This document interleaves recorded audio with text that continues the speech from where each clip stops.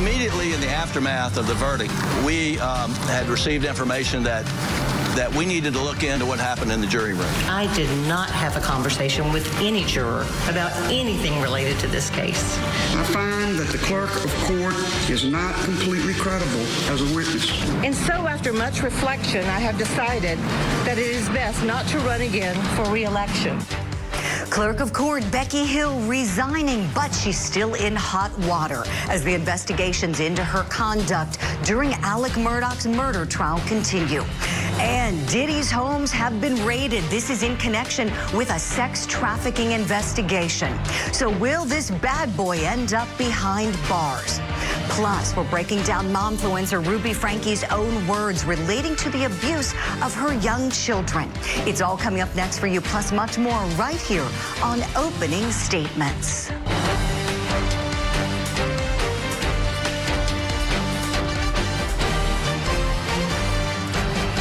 Good Tuesday morning to you, and welcome to Opening Statements. I'm your host, Julie Grant. If you're new to the show, welcome. This is just like the opening statements in a trial where we get you all primed and ready to go to hear the case evidence, except it's morning time. I say the show's kind of like coffee in court. We're relaxed here. We get all warmed up together.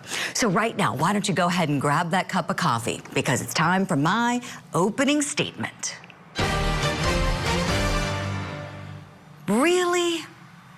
Really? A resignation press conference outside of the courthouse in Colleton County, South Carolina for Clerk of Court Becky Hill? She wanted the world to know that she loved her job and she's proud of the work that she's done, and she's now resigning her position. Gotta tell you, my friends, it was the weirdest press conference I've ever seen. She said she wanted to address her constituents. Her constituents. She's acting like she's the mayor of New York City. Sure, clerk of court is an important position in every county. I am not trying to take anything away from the wonderful men and women who serve in those positions. I am just talking about the way this particular clerk of court has been behaving. Because she's not acting like a clerk of court, she's acting more like a clerk of controversy. Becky Hill is the subject of two pending criminal investigations right now with SLED. She's admitted to plagiarizing the book that she wrote about the Murdaugh trial. And her alleged comments to the jury almost caused the whole case to be overturned. And it still might. Remember, Murdaugh is still going to be taking an appeal. He lost the motion for a new trial at the trial court level. That's what we watched recently. But perhaps his team will be resurrecting those same issues to an appellate court who might feel differently than the trial judge. What a mess. Becky Hill should be quiet. If she would have been a little more quiet in the first place, maybe she wouldn't be in this position, huh? And why resign now? I'm sure you were thinking too, why now? What does she know that we don't know? And lastly, the former constituent who is no doubt the happiest about her resignation has got to be good old Alec Murdaugh. I wonder if he feels a sense of hope with this news. He might. He may think that he won't be the only prominent person in Colleton County to stand trial. That's my opening statement on this Tuesday morning. Let me know if you like it. Right now, I want to give you what's on your daily docket. Deneen and Beverly wanted to get rid of him because he was abusing the kids and Beverly physically, mentally, sexually. Deneen told me that Beverly wanted to knock him unconscious and suffocate him. All right, my friends, here's a look at a few of the cases we're following for you today on Court TV. In Michigan, testimony resumes at 8:30 a.m. in the fugitive wife murder trial. In New Hampshire, the small town secrets murder case starts back up at 10 a.m. And in Massachusetts, defendant Karen Reed is due in court at 9 a.m. for a motions hearing ahead of her upcoming murder trial. Right now, let's get you more about the fugitive wife murder trial. Did you see what happened yesterday? Woo! Let's go live this morning now to Charlotte, Michigan, where this case is happening. That's where we find Court TV legal correspondent Kelly Kraft with the very latest for us. Kelly, good morning. Good morning to you, Julie. Court is going to be getting underway really soon here in Charlotte, Michigan. The judge told the council, make sure you're on time because I want to be ready to go at 8:30. So that's going to be getting underway very shortly. We're expecting to hear from a blueberry farmer who found the victim's burned body. But yesterday, Julie, what a day. The state kicked it off with two really big witnesses. We first heard from Chris McMillan.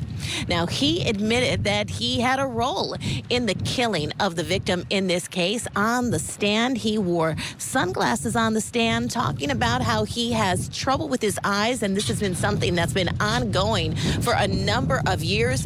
And he described the gruesome murder, saying that they used a baseball bat, a hammer, they suffocated Robert Carabella, then they put him in a trunk, burned his body, and left his remains. We also heard from the defendant and the victim's daughter, Cicely. Let's listen to her testimony. I remember falling asleep and being woken up by an explosion in the woods was the next I recall from that night. I sat up and looked out the back of the window where the explosion was coming from. I noticed my half-sister running from the woody area away from the fire. Our van was already pretty much moving. The door was open, and she was trying to catch up to the vehicle as if it was a getaway van. And Julie, Cicely on the stand said that she eventually confronted her mother about this situation, and her mother blamed the death of her father on Deneen, her half-sister that you just heard Cicely mention, as well as Christopher McMillan. So we'll have to see what happens later on today, but exciting testimony here in Charlotte, Michigan. It sure was. Kelly, I can't wait to see what happens today in just a short time. I know that jury's due back early. We'll let you go back in the courtroom. Kelly Craft, thank you kindly for that early update. We'll see you later.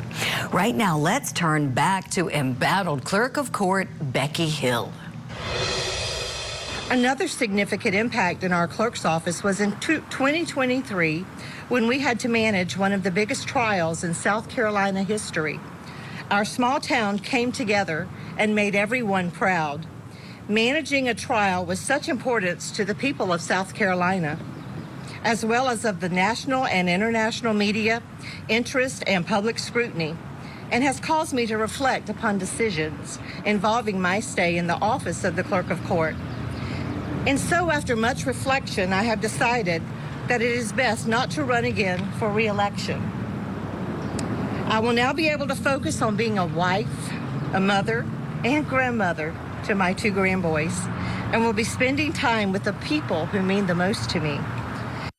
So as you saw there, Becky Hill is claiming she's not seeking re-election because she wants to spend more time with her family, not because of the investigations going on with SLED right now into her conduct. So we're wondering, could those investigations be playing a larger role than Becky Hill is letting on? Here to talk about it, I have a great guest joining us this morning. He represents the families of both Stephen Smith and Gloria Satterfield. Attorney Eric Bland is with us. Eric, good morning. Nice to have you today. Would you share with us, please, your reaction to how Becky Hill was appearing during that press conference? She seemed pretty upbeat. She was smiling at times. I'm curious your impressions of just watching her and how she behaved. Well, obviously, this was a long time coming. She was a little bit tone deaf. Even before Justice Toll said that she had lost credibility, Becky had lost the trust and confidence of her own office, of her subordinates, because some of her subordinates have reported her to the ethics committee. She lost the confidence of the court administration, and I'm sure our Chief Justice, Don Beatty, at the time. So this was not surprising. The timing of it is surprising because it's right before she was supposed to register to seek re-election. I suspect that there's something coming down the road regarding charges or just maybe damning conclusions from the investigation, but she could not run for clerk of court. And I think that our governor was probably going to remove her from office, and maybe this goes a long way towards SLED and the AG in how they're viewing her investigation. But she she could not stay in office, Julie, not with some of the admissions she made, and certainly not with the conclusion reached by Justice Toll. Right, Eric. Thank you for pointing that out. Justice Toll found Becky Hill not to be credible.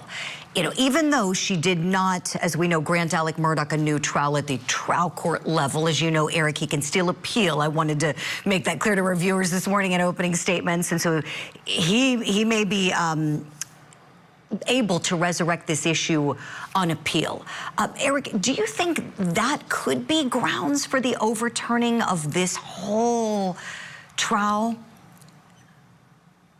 Well, I'm not so sure about, you know, her resignation. I'm not even so sure about what may happen with these investigations. It just depends if our Supreme Court adheres to the current case law and said that the defense had the burden of showing that whatever Becky said or did influenced the verdicts. And you remember 11 of the 12 jurors said that nothing that Miss Becky said, some didn't even hear it, influenced their verdicts. It was their own free will. But there is a federal case law based on a Supreme Court decision that if you could just show that the clerk of court exceeded her duties and did make statements to the jury that were not ministerial but were material, that there would be an automatic new trial. And I think that's what the defense is counting on. I'm not sure they're going to get it at our Supreme Court level, but according to Harpootlian, obviously they'll move on to the federal level. That's years down the road, but it could come. Boy, Eric, appreciate that. Let's take a look at the two investigations ongoing right now with SLED pertaining to Becky Hill. So the first of which is regarding her alleged interactions with the jurors in the Murdaugh case, and the second one is regarding allegations she used her elected position for financial gain. Eric, your opinion, please, as to whether you think there's any merit to either of these and if we will see her criminally charged in the near future.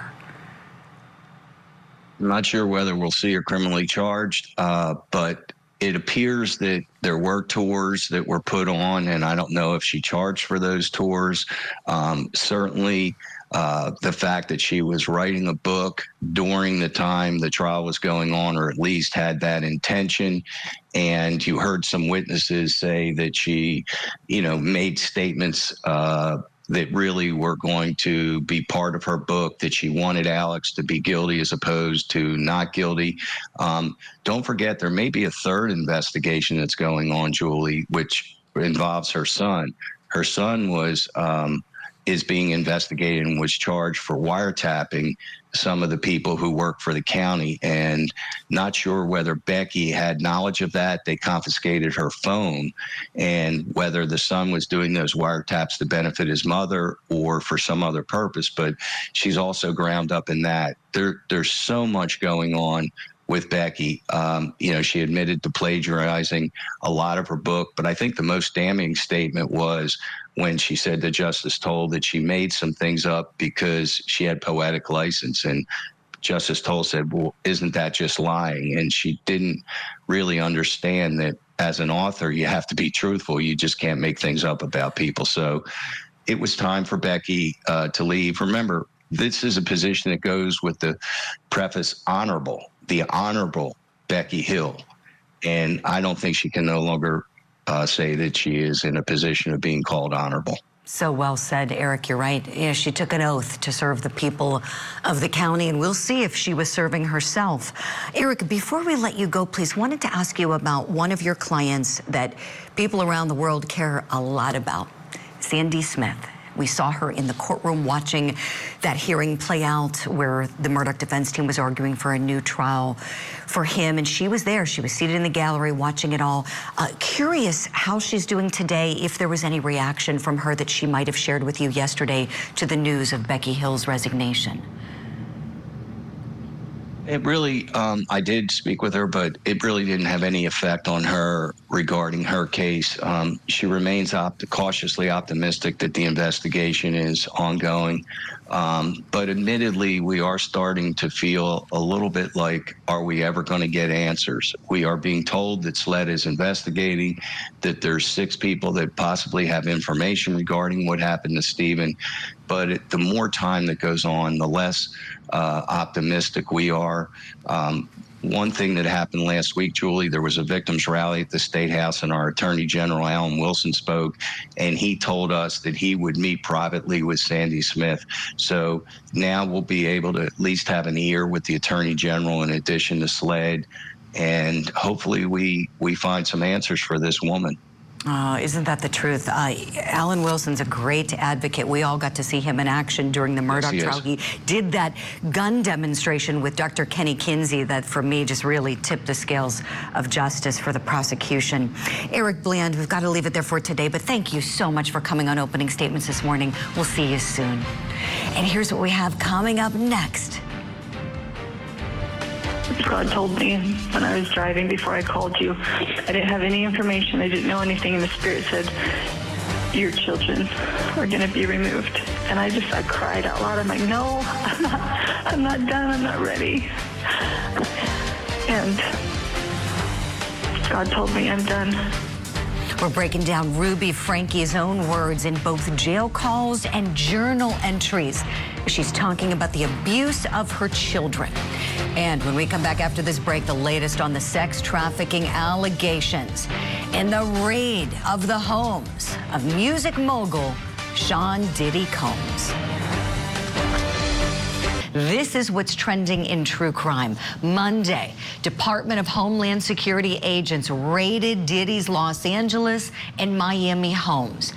We're told this is a sex trafficking investigation that has commenced, and it's unclear if Combs is the specific target of the investigation. That has not yet been confirmed, and Diddy has not yet commented on the raids.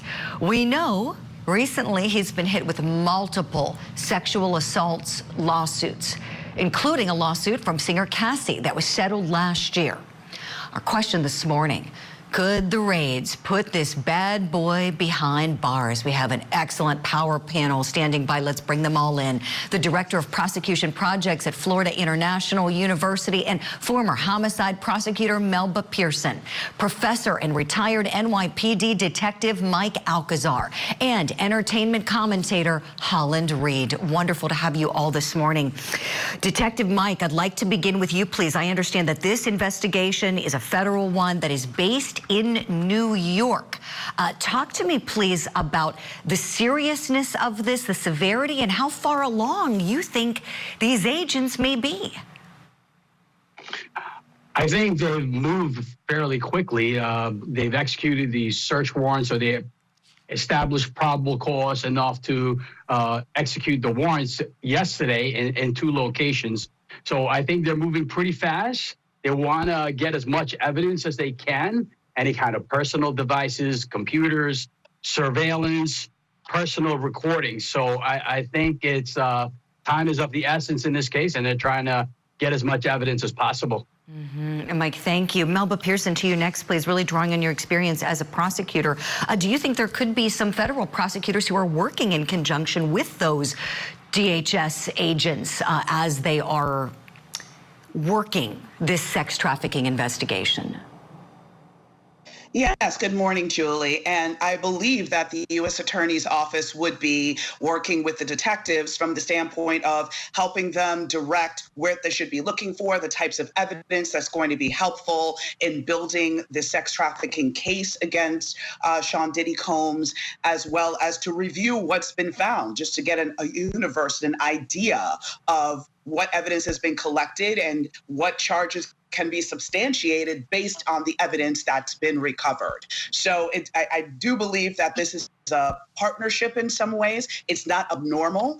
Oftentimes, the prosecutor's office will direct or advise law enforcement as to where to look, what they're looking for specifically, because they have an end goal in mind. So, it is possible that the agents are doing this search on their own based on a tip, but in all likelihood, they are in communication with the U.S. Attorney's Office. Melba, thank you for that. Could the bad boy wind up behind bars? Holland Reed, tell us about the public sentiment, if you would, please.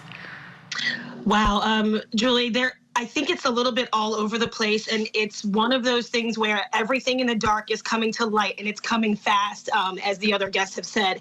This has been down the rumor mill for a very long time, for decades even, that Puff Daddy, P. Diddy, whatever he calls himself these days, is known for these antics. He's known for these wild parties. He's known for a myriad of fetishes, so to speak. And I think that part of that with the raid being that he liked to keep videos, hidden videos, which was part of one of the lawsuits, as the young lady said that she was being filmed without her consent and she was underage. So I believe this is just the beginning. I believe the raid, as big as it was and as extravagant as it was, is going to absolutely just bring everything else to the surface, kind of like an Epstein situation, maybe even worse is what the rumor mill is saying. Right, Holland. Excellent points. This could be what leads to Diddy's downfall. We have a statement from Cassie Ventura's attorney. Obviously, she was Diddy's former girlfriend, an artist on his label, and settled that big suit last year, saying, quote, "We will always support law enforcement when it seeks to prosecute those that have violated the law. Hopefully, this is the beginning of a process that will hold Mr. Combs responsible for his depraved conduct." Mike Alcazar, back to you. Do you think we're going to see the bad boy locked up? Yeah, it depends on what information they retrieve, what kind of evidence, what kind of witnesses they have testifying against Combs. Yeah, I think he's going to be arrested. And Melba Pearson, do you agree? Sad but true. As someone who was a Diddy fan, after reading the testimony and the lawsuit that was filed by Cassie Ventura, some of the things he was alleged to have done was beyond depraved. And so I think we may have a situation a la R. Kelly, where basically many more folks will come forward, male and female, to discuss the abuse that they suffered. So I think that his ship is sunk. I'm with you. We'll leave it there for now, but of course we're watching this story very closely. Any more details about it, you'll see them here on Court TV. Turning to another big trending story right now, defendant Bryan Kohberger's lawyers are running out of time to deliver the specifics on his alibi defense. We know he's accused of murdering 4 University of Idaho students in their off-campus home back in November of 2022. And next month, his attorneys must inform the judge where Kohberger was during the murders and the witnesses he intends to call as part of the alibi defense his team says they're going to be presenting. This is a look at the judge's order, and these could be the biggest revelations we see in this case because we know the trial's been kicked to next year. And so this could be bombshell evidence that comes out. So we're wondering this morning, are we going to see witnesses come forward for Kohberger? Is anybody going to say they were with him at the time of these homicides? Let's bring back in our guests. Holland Reed, I want to go back and start with you, please. As someone who's been following this case since its inception, you really have your finger on the pulse of what's being said in the public, all of the people supporting those beautiful young people who were murdered in that house. Do you think we're going to see something stunning here in support of Bryan Kohberger?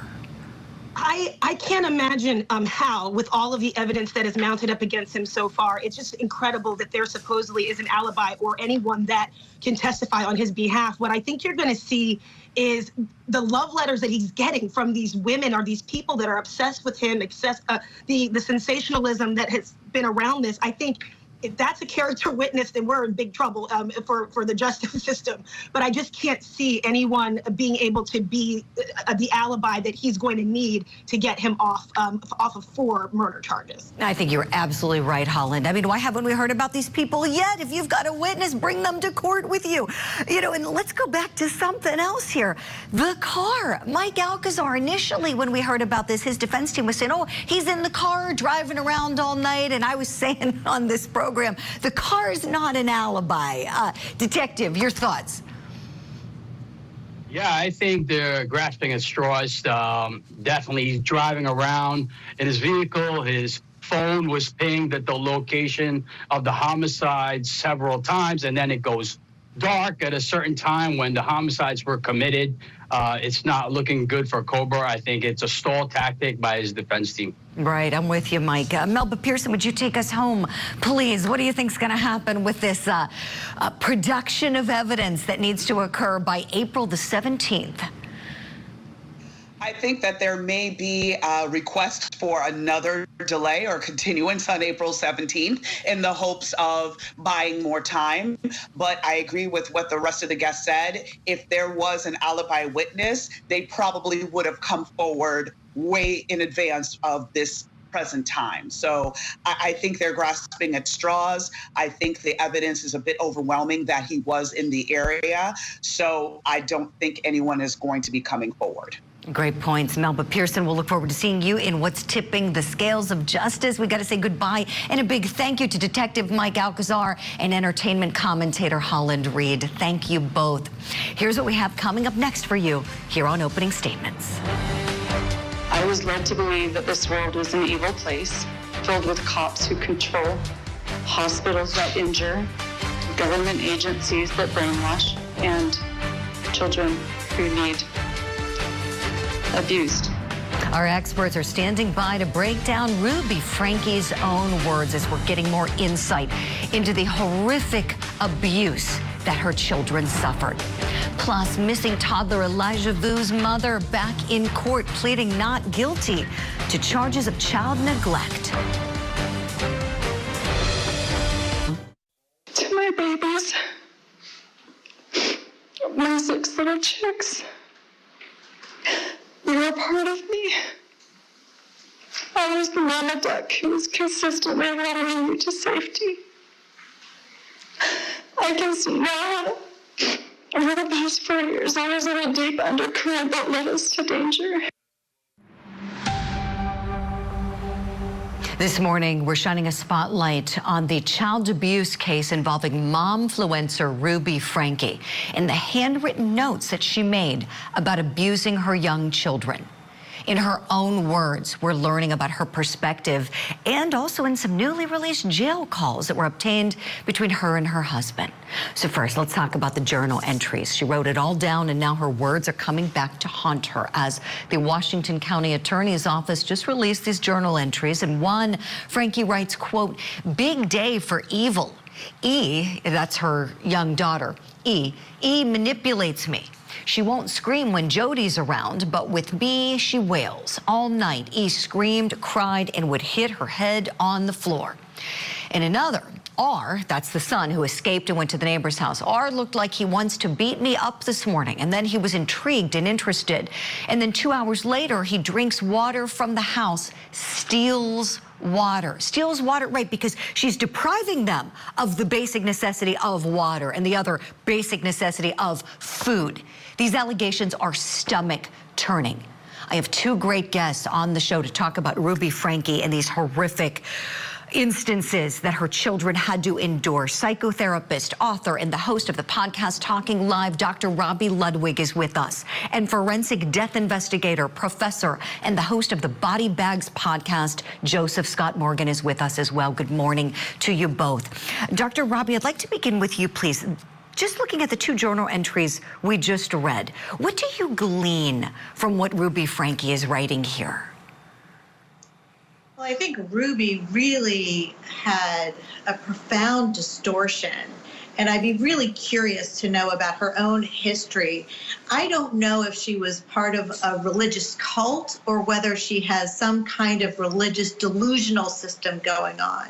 But this woman really believed that her kids were evil and that what she was doing made sense to her. She described herself as a good girl, somebody who follows the word, and did not see there's a complete disconnect between her actions and the horror she inflicted on her children and herself. There's just a disconnect. So I don't know if she was brainwashed by a cult or really sees herself as this religious martyr in many ways. Right. Dr. Robbie, I love so many things you said there. The brainwashing. I mean, when we see her sitting there in that police interrogation room, she looks kind of like she's been brainwashed. She sits there and she stares. It's a very different affect than what we see when she's on her YouTube channel and loving life and talking all about her family. And you talked about how she calls herself a good girl. We've got that clip where this is from the jail. She's talking with her husband.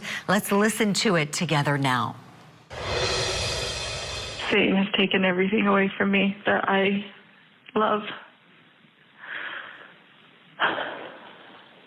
And I'm a good woman. I don't do naughty things. I don't do naughty things. I'm a really good girl. Oh my, is that the biggest lie that was ever told? Joseph Scott Morgan, talk to me here, please. What do you think when you hear statements like that from Ruby Franke? Well, I'll tell you one thing in response to the comment that was made just a moment ago about how she looked. She looks like she has full-on nutrition. She looks hydrated. And I see her as an individual that cares not one whit about these children that are in her care. I think that that's one of the most important things here. Thinking about the way the court has come down upon her, I don't know if people fully grasp these children that are in these developmental stages right now, what kind of price they're going to have to pay physically. And I don't want to get into Dr. Robbie's area relative to the mental trauma, but just physical trauma as it applies to their growth and development. This will resonate with them physically for years and years to come. And they've been compromised greatly. And I can't make heads or tails of it. I got to tell you, Julie, I know you probably don't want me to go there, but after having covered the Daybell case for so long, below these many years, this just, it smacks of that. This justification for inflicting this kind of harm on people. Yes, no, I'm glad you went there, Professor Joe. You know, and when I think about what you do, you're a death investigator, and I've said this from the outset, and we've heard prosecutors say it recently, that 2020 documentary is excellent that ABC did, and they say that these children were on their way to the path of death. If they had continued on that path, curious, Professor Joe, is that what you see as well? Yeah, and it's quite striking. Particularly, I've seen cases of starvation, malnourishment, that sort of thing, and many times this has to do with people that are held captive in homes, much like this. And the justification will vary from person to person. But here's kind of the baseline here. You think about this. I don't know if people understand the pain that's involved with starvation, but your body literally begins to consume itself if you don't have the appropriate nutrients that are coming on. So any kind of fat stores that you might have, you're going to run through those pretty quickly. And the one comment to me, and she's really teetering on the edge here of toying with death. You think about that comment about water. Deprivation of water is one of the most critical things that can happen. It's not just a matter of someone being dehydrated. It's a matter of the metabolic process that we go through day after day after day at a cellular level. And that all begins to collapse. And once that collapses, that's a train that you can't put the brakes on very easily. Right, Professor Joe. You know, she would watch the children, she and Jody watch it as they would brush their teeth to make sure they weren't ingesting any more water than was necessary to just brush their teeth. It is sickening. And on that point, Dr. Robbie, I want to go back to you, please, talking about what this has done to these children mentally. I have a couple more journal entries I'd like to show you now, please. This is where Ruby Franke saying, I cut off more of E's head, her daughter. We doused her with water in the dog wash. E said she wanted to run away. Jody told E she has no idea what is waiting for her. When that little girl was found in that closet, police initially thought she was a boy because her head was shaved. She had kind of like a buzz cut, they described it. And then Ruby Franke writes, these selfish children who desire only to take, like, and attack have zero understanding of God's love for them. Dr. Robbie, what has she done to her children mentally? Oh, these poor children. This will be a lifetime of treatment and horror, and hopefully they get the right intervention. But basically, they were raised by the devil mother. right? A mother who got her maternal instructions from, in her mind, the devil. And, you know, I can't even imagine. These children are supposed to be able to trust their mother. And instead, they had a mother who was basically killing them. And so they are going to have to, first of all, get physically healthy and begin to talk about living this nightmare. I only hope that they can find a loving home and that the treatments that we have now will get more sophisticated so that they can come out the other side having the opportunity to live a life that is sane and gain some normalcy. Right, Dr. Rabi. Dr. Rabi, on that point, are you confident that if these children are provided with the proper counseling and mental health services, can they grow up to live happy, healthy lives? You know, there's always hope. I think if they get the right love and if they're able and given permission to work through everything that they've experienced, this will always be a part of the fabric of their psyche. But there's always a possibility to use their experience to live a healthier, happier, more sane life. It will require a lot of prayers and good interventions, but I'm a firm believer in the psyche being able to heal itself with the right interventions. Oh, Dr. Rabi, that's really encouraging. I know people around the world are wanting that for these children, for them to heal and be safe and be loved for the rest of their lives. We've got to leave it there for now, but great discussion with you both. Dr. Rabi Ludwig, Professor Joseph Scott Morgan, thank you both kindly for your expertise today. When we come back, here's what's coming up on Opening Statements. I want my grandson to be home with my family. So I want everybody to continue, don't stop, just searching for my baby Elijah. That's Elijah Vue's grandmother crying out for help. This little guy has become Wisconsin's toddler, and he's still missing this morning. We'll talk about his mother next. Join Court TV's Vinnie Politan. In every story, in every trial, every case, there's at least two sides to it. To dive into the latest. Oh my God. And breaking true crime stories. This was a very targeted, very personal attack. Inside. My whole life depends on it. And outside of the courtroom. She's a psychopath. Now, let's look at the other side of all of that. Vinnie Politan Investigates. Saturday morning, 10/9 Central. Only on Court TV. Now for what's tipping the scales of justice as the desperate search continues this morning for Wisconsin's toddler, 3-year-old Elijah Vue. His mother, in the meantime, is pleading not guilty to charges of child neglect. Katrina Bauer appeared in court Friday, the hearing lasting all of 2 minutes. She's charged with child negligence involving another child. She's charged with obstruction and child neglect. Now, the other child is reportedly her 6-year-old daughter. Police say Bauer left the little girl alone in a car for an hour in the freezing cold weather. Now, Katrina Bauer's boyfriend, Jesse Vang, was the last person to see Elijah. Elijah was staying at his apartment so that he could discipline the 3-year-old. He's charged with felony child neglect. This is video from his most recent court appearance. Neither Bauer nor Vang are charged in connection with Elijah's disappearance, though, so let's be clear.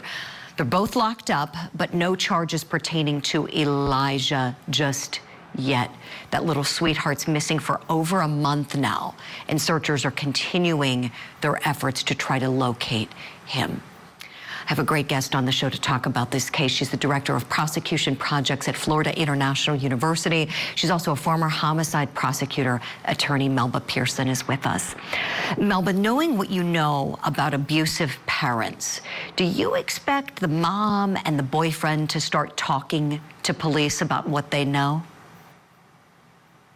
I think that they will at some point. Right now, it's still early days. I think they're waiting to see what additional evidence might be found. Certainly, if the beautiful baby boy's body is found, then that changes the scope of things dramatically, and then it becomes a race to the courthouse steps. So at that point, if once the body is found, Lord willing, then the two defendants will be battling it out between each other to see who can get the better deal and who can, blame the other person. I'm sure a situation would arise where they both would be blaming the other one, saying, hey, it wasn't me, I wasn't the one that struck the death blow, or I wasn't the one to, leave the child out in the cold, or whatever the case may be. It was the other person. So I can kind of see that finger pointing start to emerge as more evidence comes forth. Sure. Melba, being such a tremendous victims advocate as you are, when you think about this little boy being sent to Vang's apartment to discipline him, and the child was made to stand up for hours at a time, just all sorts of terrible things. To discipline him. He's 3. They were disciplining him for soiling his diaper. He's 3. He needs potty trained. I mean, tell me your thoughts on the egregiousness of that behavior. I wish I could say I've never seen something like that before, but unfortunately I have. There's no school for parenting, right? There's no license to be a parent. So people just do the best that they can with what they have. And unfortunately, if you were raised in a very violent environment or raised in an environment with lack, there's a possibility that you would take that into your parenting style. So there's that aspect. If there's drug use involved, I don't know if that's the situation here, but if there's chronic drug use involved, that very quickly leads to child neglect because the focus is the addiction, not the child. The reality is what they did is absolutely disgusting. A 3-year-old does not need to be disciplined in that manner. I understand if you send your teen son, let's say, to live with someone else because of the fact that they may have been a little out of control. That's a different story, but not a 3-year-old. And also, I want to note that back in 2015, the defendant alleged that, her boyfriend basically sexually assaulted her. So I'm a little confused at how we got from 2015, where she was filing charges and then dropped it against her co-defendant, to now 2023 or whatever the case may be, where she's leaving her child with him. So there's some kind of strange toxic connection between the two of them, where she went from alleging he was sex trafficking her and assaulting her to, okay, he's appropriate to leave my child with. I have a lot of questions as to how that transpired over the course of the last almost decade. Yes, Mel, but makes you wonder, is this mother really a victim of abuse too? Like you said exactly what I was thinking, toxicity. When you said, is there a toxic connection? Or was it a lie? Was it a fabrication from the outset? I just think we can't trust these two at all, can we? Sadly, at this juncture, they have not proven themselves to be trustworthy, right? And of course, to be clear, you're innocent until proven guilty. They don't need to prove anything. But looking at their prior actions and the prior patterns that we're seeing here, I don't see them as being trustworthy, unfortunately. No, not at all. Melba, great getting your insight on this case. Thank you for your time and expertise this morning. My friends, that is all for this episode of Opening Statements. You can watch it or share it if you want. Go to CourtTV.com to do it. Just click on the Shows tab. Up next, Court TV Live begins. I'm coming along with you as we go to Michigan for more of this latest trial, the fugitive wife murder trial. Be right back.